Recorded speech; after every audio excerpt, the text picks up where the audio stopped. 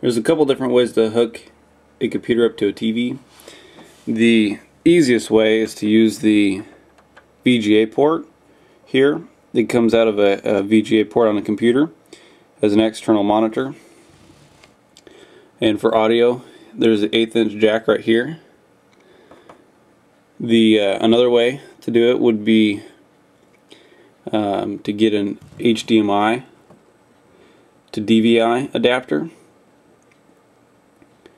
And on this particular port right here, this HDMI, since HDMI already has audio in it,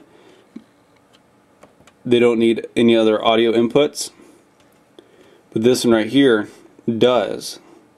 HDMI 3 has a left and right audio input for composite, so you can get an 1/8 inch to go to the headphone jack on your computer to these two plugs right here, and that's how you can get audio into the HDMI. You can also use component on some computers, get a DVI to component adapter, and then the audio is here for that. However, Macs won't work for that because they output DVI-D, and in order to convert DVI-D to DVI-I, you have to have a conversion. But the DVI to component adapters will work with most PCs. This is the best way to do it if you have one of these. The next way would be to a DVI to HDMI, and then 1/8 inch to RC adapters like this. The other way is to use a composite video.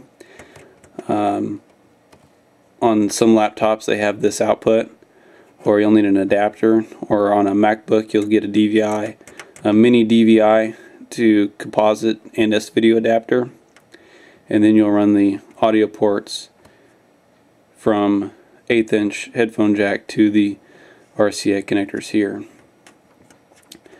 Quality is a little less on this one here, but it's definitely doable.